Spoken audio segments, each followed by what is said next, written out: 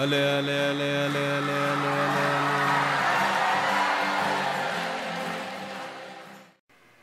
Nishchalatattve. Jeevanmukti means for one who is unwavering in his intention. For him, liberation cannot be denied. The only reason most of the humanity goes about their life, blundering through their life, not knowing which way to go, is because they keep shifting the direction of their life too often. They may not actually change the direction of their life, but in their mind and emotion, it keeps shifting and shifting and shifting and shifting. The very nature of the existence is such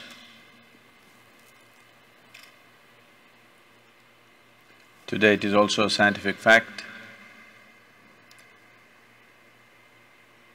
but this is the experience of every yogi,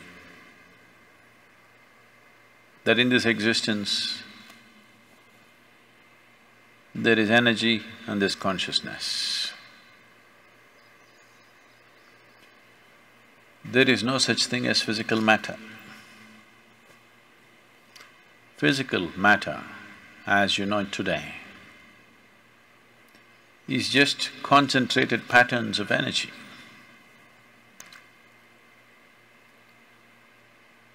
Today, this is established science.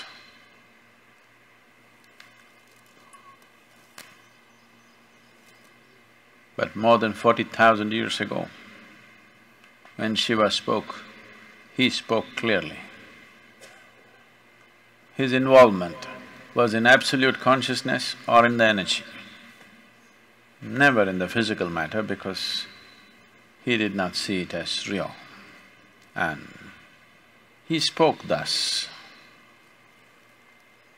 very clearly, without any ambiguity about it. So these are the only two things one needs to deal with. Oh, why didn't you tell us? We wouldn't have done the Surya Namaskar today morning. You are not doing the Surya Namaskar to build muscle.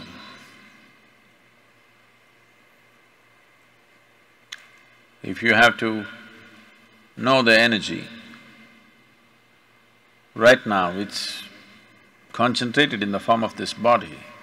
Only if you use it in a certain way, it'll crackle. Otherwise, it'll sit like a lump of earth.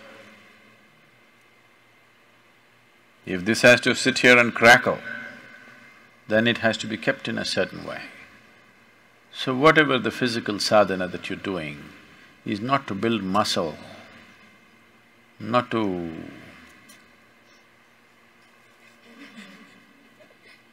that when you go home you can dominate the people at home. I'm telling the ladies, you could be stronger than them. 90 days of sadhana, you could be actually stronger than them.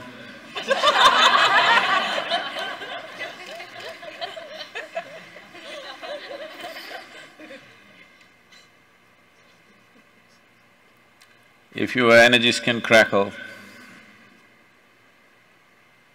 and your mind is focused, then this will just build in that direction. Because the mind is shifting and shifting and shifting focus, it does not know which way to build. The very life within you is confused, it doesn't know which way to go. I would say,